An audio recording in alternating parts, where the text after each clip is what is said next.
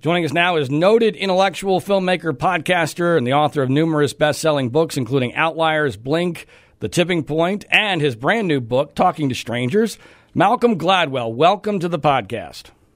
Thank you. Malcolm, before we discuss my small involvement in Talking to Strangers and the topic to which I've devoted most of the last 8 years of my life, tell us about Talking to Strangers and how you chose the vastly different subject matter for the many chapters in your book. Well, I wanted to.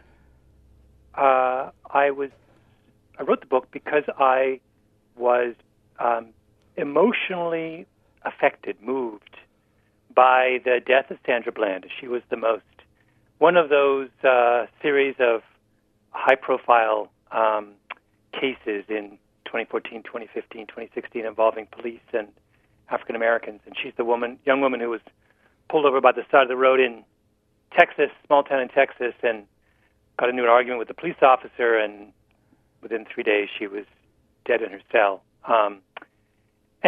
The whole exchange was captured on audio, and I must have listened to it, a dozen times, and just was struck overwhelmingly by how it was an example of kind of tragic miscommunication between two people who didn't know each other.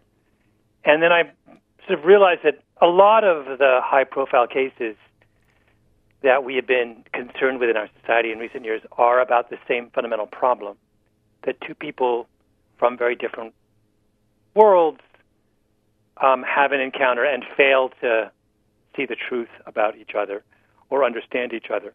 And so I thought I'd write a book about that. And that led me to all manner of different examples from Amanda Knox to Bernie Madoff to the Stanford rape case and to the one I suspect we'll be talking about on this show.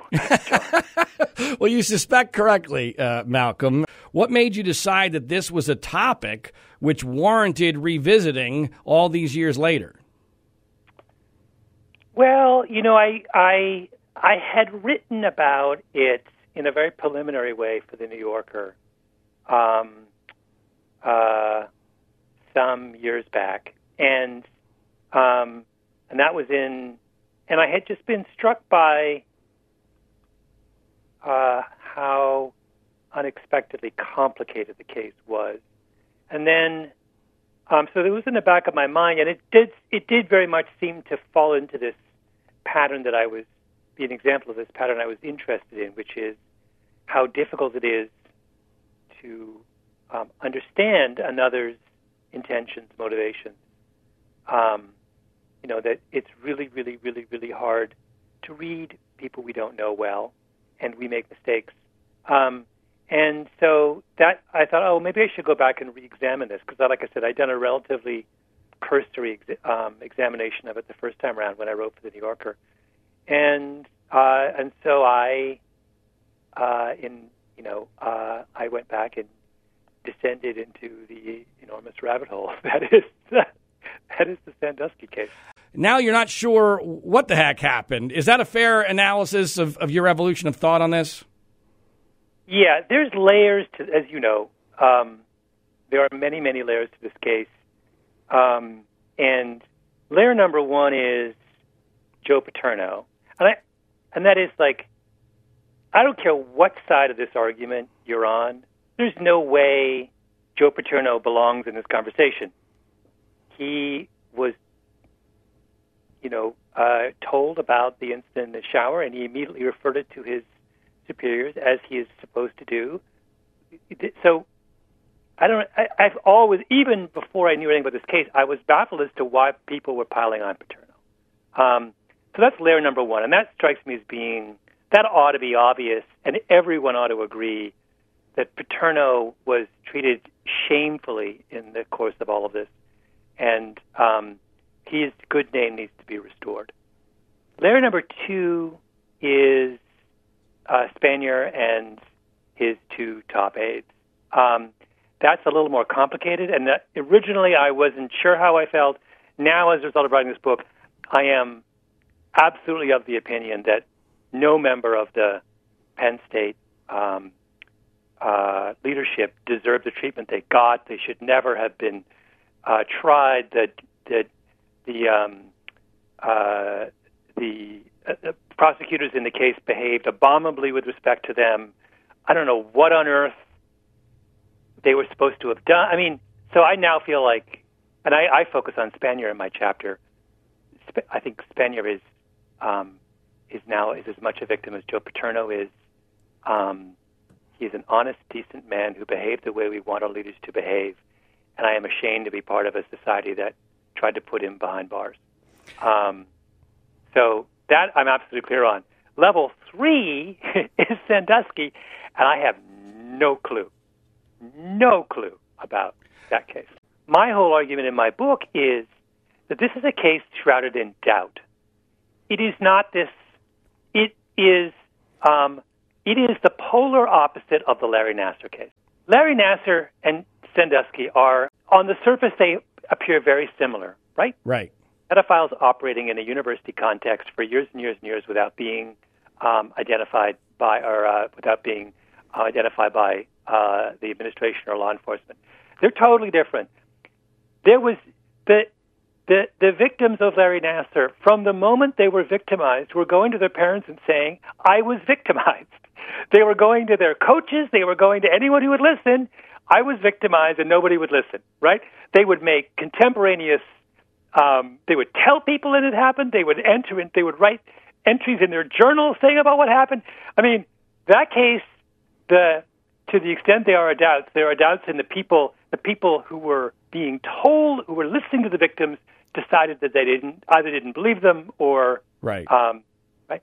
In this case is totally different. This case is a mess. This case is like shrouded in all manner of mystery, and up to and including the most important witness in the whole case, which is Mike McCreary, who.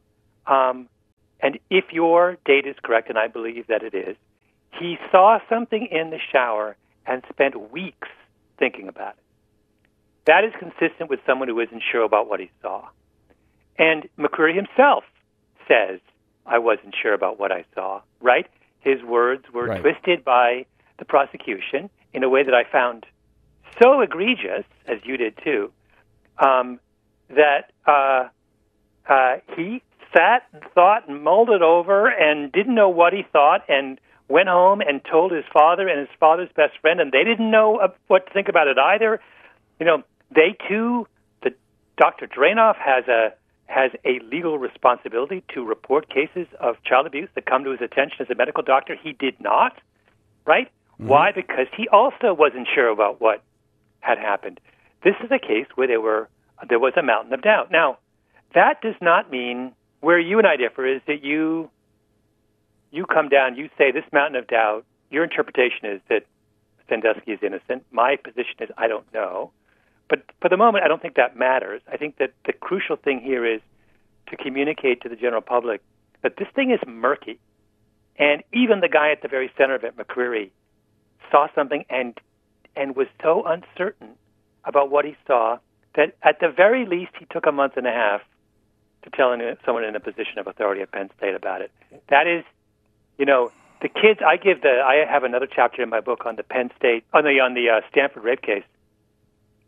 That case was discovered by two grad students are bicycling across the Stanford campus at midnight, and they see a couple on the ground, and they think they're just making out, mm-hmm. and they get a little closer, and they realize that the girl isn't moving and the guy is.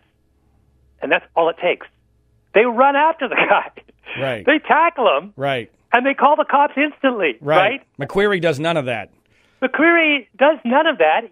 He goes upstairs, calls his dad, and goes home. And and then waits 6 weeks to tell his boss. So this case is hard. It is not open and shut. It's not Larry Nassar. It is something. It's his own animal, and I think that's evidence of something larger here, which is that these kinds of cases in general, something that our ability as human beings to see the truth about strangers, others, is far from perfect. I'm curious. I know you've got space considerations, and it's a short chapter, and you did an incredible amount of research for a short chapter. But why did you leave out the part about a job opening the day before he just happens to go see the guy who could give him the job? Interesting question. I felt that I had given my readers enough information, enough evidence. What I was trying to do was to prove the case is hard and shrouded in doubt, and I felt that I had done that sufficiently by that point. Also, and maybe this is the sense in which you mean it, I'm not sure. My interpretation of that, and I think it is an interesting fact, is, this is incredibly awkward. The subject of, if you're going to accuse someone who is of Sandusky's stature in Penn State of something this strange and unusual and upsetting, and it must have tormented McCreary.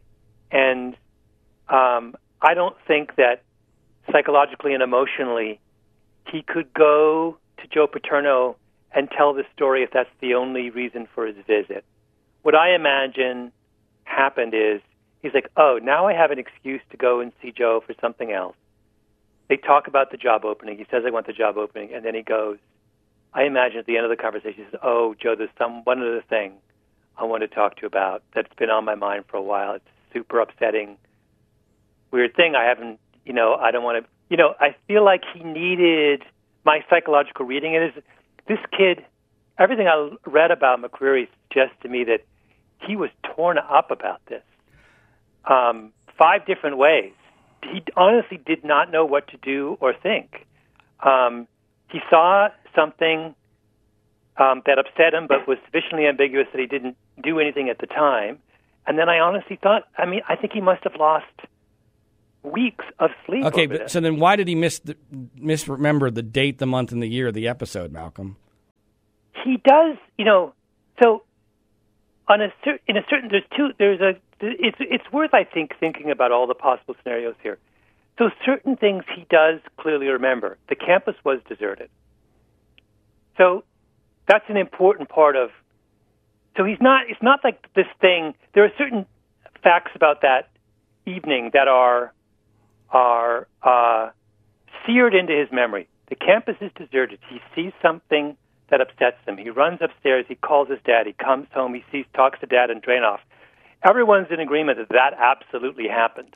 So this is consistent with our understanding of memory that we might get the big emotional, from the standpoint of if we want to personalize someone's memory, from the standpoint of his memory, what matters is the emotions he felt and the actions he took. What doesn't matter is the date. So the same thing with Brian Williams. His memory is true of that famous incident where he says he was part of a helicopter that got shot down, and he wasn't. It was the helicopter behind. But his helicopter did come under fire. And what his memory, the emotional truth of his memory was that he was scared out of his mind, right? That's what he remembers. So later he says, oh, I was scared out of my mind. That must have meant that we were shot down. But in fact, no, it just meant that he was scared out of his mind and he was shot at. Those are the tricks our memory play on us. So that's why I'm so ready to believe your argument that it's December 29th, because I don't think there's any reason that first of all, McCreary plainly demonstrated he couldn't remember what day it was in the first place. But there's no reason for us to hang all of this on the memory of McCreary in this case. He remembered what he needed to remember, which was that he was very upset. Okay. The second thing that's interesting, though, here is that he, and this is again stuff I know from your reporting, the prosecution really did a number on McCreary, right? They took his story and misinterpreted it in. Right. And, there's a scenario here where they come up with the February date. In his gut, he knows, that can't be right. But he's like, what choice do I have at this point? Oh, he's locked in. He's locked in. He's locked in. So, there's a version of this where right now McCreary is walking around saying, I don't know when it was, but I don't think it was February. But I don't. I mean, he couldn't even. He tries to say, "You've totally misrepresented my testimony." And does he ever say that publicly? No, he only says it in a private email, right? Right. The kid, I have incredible sympathy for McCreary. I mean, if he's been tortured about this for years and years and years, now he has what seems like independent confirmation that his worst suspicion may have been true. So, yeah, I mean, I think in the way that works, the cops coming to him with a kind of predetermined conclusion to what he saw allows him to say, yeah, okay, I think that's the way it worked. It allows him to allay some of his doubts. I mean, it's like a lot of this is the bottom line on this case is that we like to pretend when we reconstruct narratives about events like this that they're clean and tidy and easy to interpret. And this case is fundamentally proof of how the opposite is true, that a lot of these things are unbelievably complicated. And at the end of my book, I say that we need to be humble and cautious, cautious in how quickly we come to conclusions, and humble in the number of conclusions that we are willing to come to about strangers. And I think this applies here. Like I said, my focus is really on the Penn State administration, that we were way too quick to come to judgment about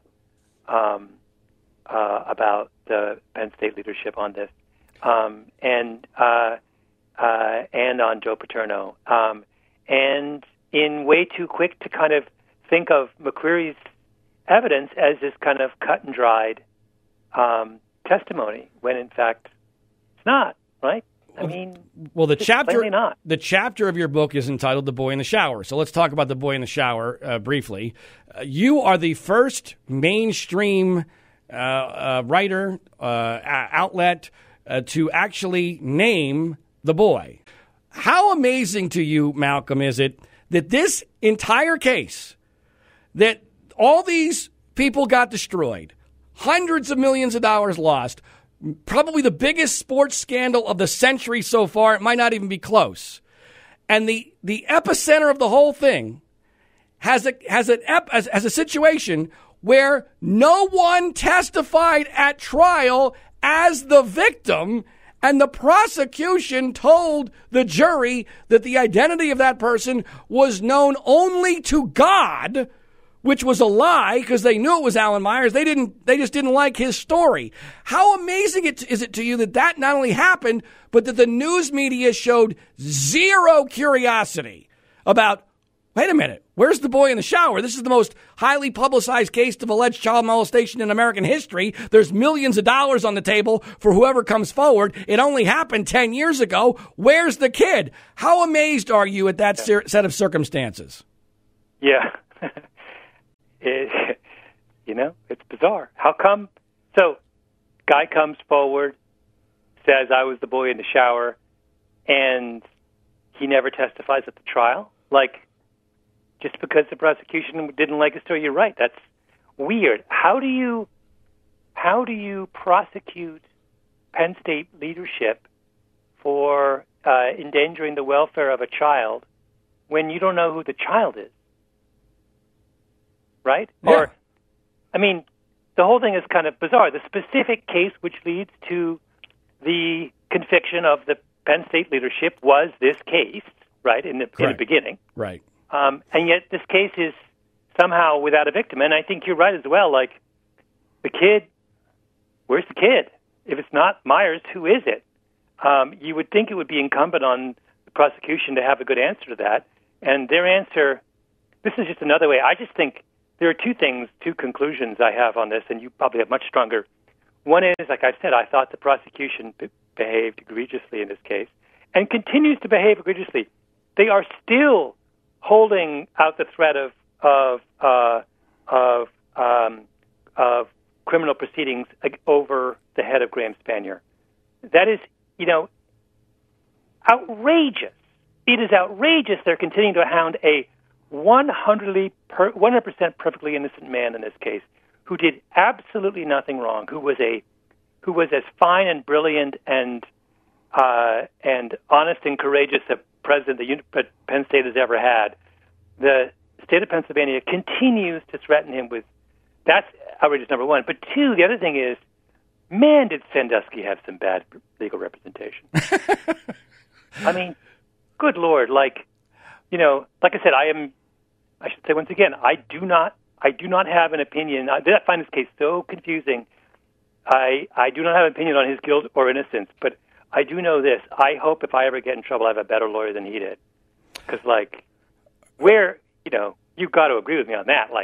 Oh, yeah. Come on. No. I defended Joe Amendola, his attorney, for a while because I think he's a decent guy who was incredibly overwhelmed under uniquely bad circumstances. I mean, the trial was 7 months after Joe Paterno gets fired. The entire community is being accused of enabling a child molester. They are invested in his conviction. Penn State is invested in his conviction. Everybody is. I mean, Louis Freeh is chomping at the bit for his conviction so that he can come out with the Freeh report, which will vindicate the Penn State Board of Trustees. The NCAA is thirsting for Freeh to come out so that they can punish Penn State football. The timing of this is all incredibly suspicious because it all gets done just in time for the next football season.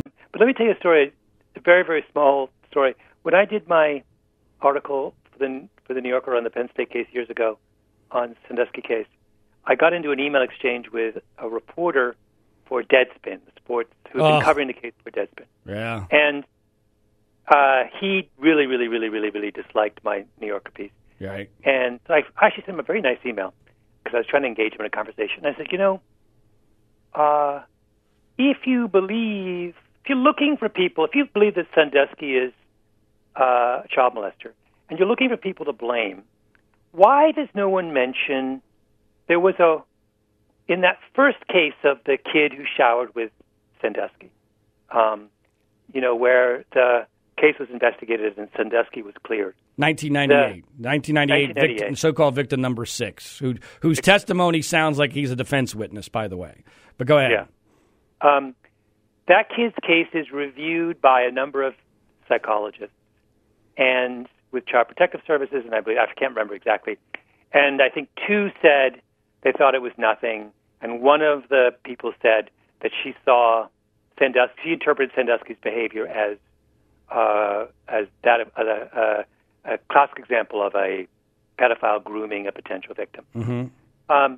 If you are that woman, and you are presumably an expert in this issue, and you come to the conclusion that a prominent member of the Penn State community is grooming victims for child molestation, and you deal with the case and it goes away, why do you never say anything? Right? Mm-hmm. What I didn't understand was why people were so upset with Joe Paterno, even though Joe Paterno did exactly what he was supposed to do, turned over the case to his superiors. And Joe Paterno, he's a football coach. He is not an expert in pedophilia, right? That is about as far from his area of expertise. So you're really upset about the guy who has no formal training whatsoever in this area, even though he does the right thing. You're not upset at all with the expert in this case, one of the experts. But Malcolm, Deadspin only gets traffic if it's attacking Joe Paterno because he's a celebrity. I know. But I tried to bring this up with him, and I wrote him a long, very nice, thoughtful email, actually, in which I just said, what about her? Why don't we talk about, why didn't anyone go and talk to her and ask her why she never said anything? And I never heard back from him. Of course not. I think I know who you were talking to because I think I've had similar exchanges with the same person. I have to say, I had a very dim view of the news media before this case. I now have a view of the news media that is so low it can't get any lower because some of the things that I have seen and experienced are just horrific and incredibly depressing. But I don't have enough time left in our interview to get into that specifically. I do want to ask you, Malcolm. I'll say one more thing before you. Yeah. On this very point, part of the problem is there. So, you and I are two people who there is a long list of things that we agree upon and a long list of things that we disagree upon. I know what the kinds of things you've reported on in the past. You know the kinds of things I talk about. We have some political differences, but I don't believe that political or ideological differences should prevent people from having conversations, sharing information, and coming to conclusions or learning something about some new issue, right? Amen. It's neither here nor there. Like, I don't require that everyone that I collaborate with, learn from, read, do anything with, is someone with whom I agree with on all points. I happen to love Barack Obama. I suspect you don't. But well, actually, I used to dislike Barack Obama, but now I'm not so bad on him, considering what we currently have. But all right, in our remaining moments, Malcolm, I got a bunch of things I want to get to real quick. You say in your chapter that I make some very good points about the case against Sandusky being very flawed, but that you can't come to my conclusion that he is innocent. You've said in this interview that you don't know. You say that some of my arguments are convincing, others are not particularly convincing. Can you give me an example of an argument I've made that you found to be fatally flawed or not convincing or just not very good? No. Well, it's not a specific argument. It's simply this, that I think I would phrase it a little differently, actually, upon reflection. Oh, good. I have a lot more respect for, respect is the wrong word, concern about the complications of the kind of emotional and psychological complications surrounding sexual abuse. So I would say there is a scenario that I could believe that could explain why it was so hard to get people to come forward and say they were victims of Sandusky. Uh-huh. In other words, so do I. I get that too. I absolutely understand that. I do. Yeah. And so there's a part of me that says, in a relatively conservative community in Western Pennsylvania, for a young emotionally, a young kid from maybe an emotionally troubled background to stand up and admit that he was molested as a 14-year-old is going to be really, really hard. I get that. That could explain why nobody would. Okay. I know you get that too, but yeah, go ahead. Well, but here's the thing, Malcolm, and I know you. I have incredible respect for what you've done here and your intellect and your courage in your thinking. But I don't think that you are looking at this in the normal way that you would, with all due respect, because this is the only case I can think of where the cover-up was, quote-unquote, proven before the crime was.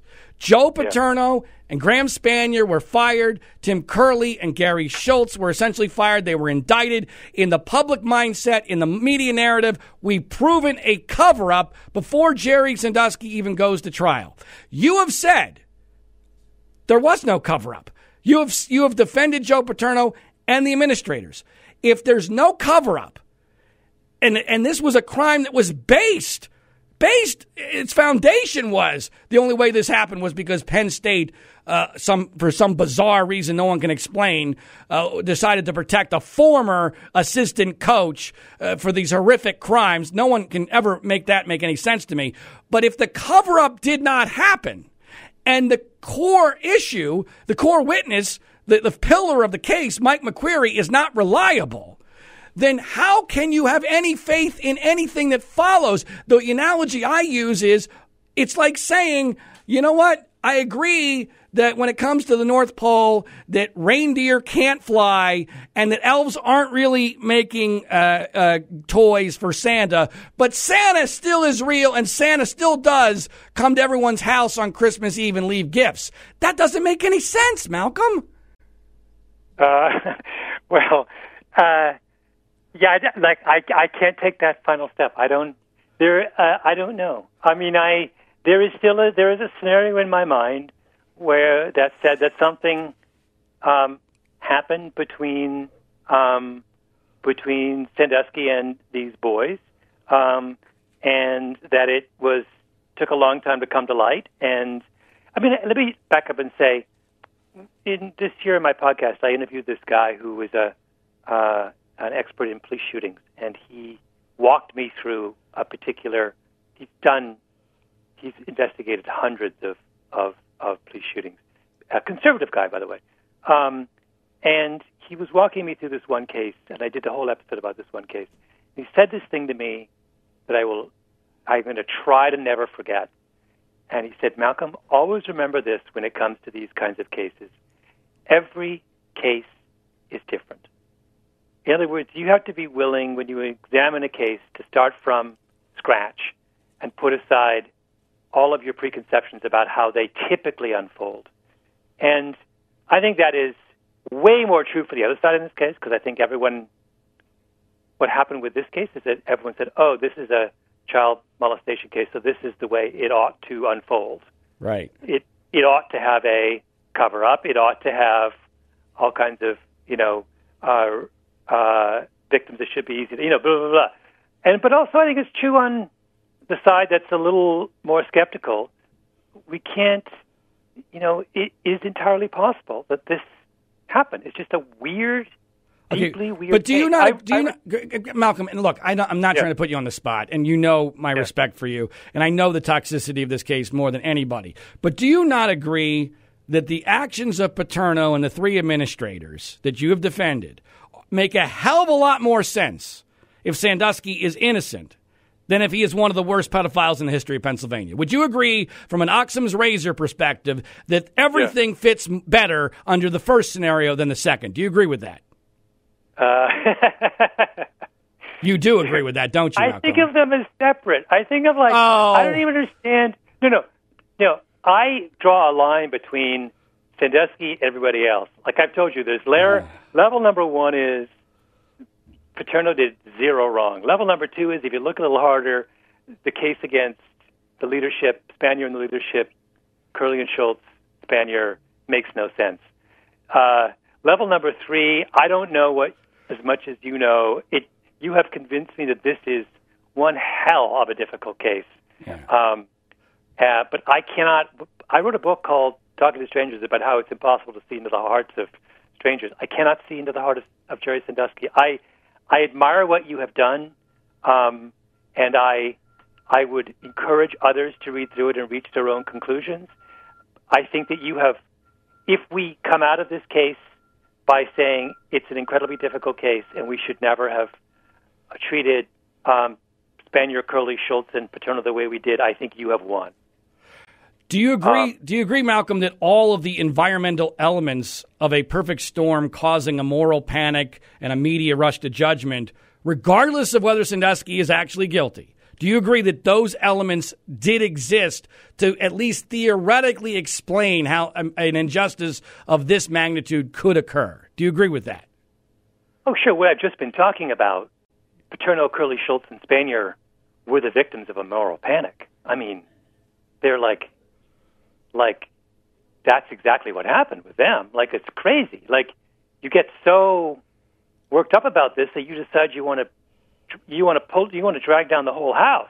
And the NCAA, I mean, you and I could spend another 2 hours talking about the complete absurdity of the governing body of intercollegiate athletics punishing Penn State because of the conduct of a retired employee of the football team. I mean, this is bananas. As if, what does this have to do with football? Right. I mean, it clearly has nothing to do with football. Right. It has to do with something far more consequential, which is, whatever lies in the heart of Jerry Sandusky. So, there are the idea that with a straight face, the NC2A could have jumped into this case, and the Louis Freeh report. I mean, that's another whole pile of crap. Right. Pile of crap, absolutely. Malcolm, last question, because I know you got to go. You said already in this interview that you are confident that over time, others in the media will revisit this case. I don't agree with that, although I think you writing a chapter in your book is an opportunity for that to happen. Why are you more optimistic about that than I am, and are you willing to do anything to try to help in that happening? Well, sure. I'm going to talk about this case in and your work when it comes up on my book tour. And I've written a book which will be read by many people. Already I've heard from people who have read early versions of the book, and they're a hell of a lot more skeptical about this case, I think, than they were going in. But I'm optimistic because I feel like over time there is an inevitable. I feel like the truth surfaces over time. Common sense over time surfaces. Sometimes it takes a little longer than other times, but and unfortunately, and people who are in the vanguard of that process of helping common sense surface pay a price. You've clearly paid a price, but I think you're going to live to feel some measure of vindication. Like I say, if the result of this is simply that people come up to Curly, Schultz, and Spanier and say, you were done a terrible disservice, we are profoundly sorry, I think you would have won. I think you need to take that as victory. Well, I haven't had very many victories over the last 8 years, Malcolm, but I have to say your book is at least a small one, and as you say, a measure of vindication. And I thank you very much for having the courage to at least take an honest look at this. Please make sure, listeners, that you read Talking to Strangers. Malcolm, thanks so much for your time, and let's please keep in touch. Great. Thanks, John.